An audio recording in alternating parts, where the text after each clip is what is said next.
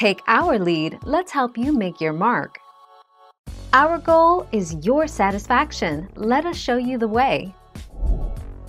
It depends on which way they spin.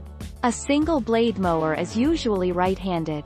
On a multiple-bladed mower, adjacent blades spin in opposite directions and one will be right-handed and the other left-handed.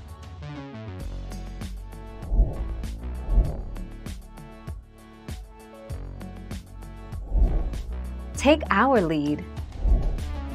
Most lawnmower blades rotate in a clockwise direction, counterclockwise when viewed from below, and as such have the cutting edge on the right side. If you are unsure of how your mower rotates, check the position of the discharge chute. If it is on the right side angled back, the blade turns clockwise. 30 June 2020.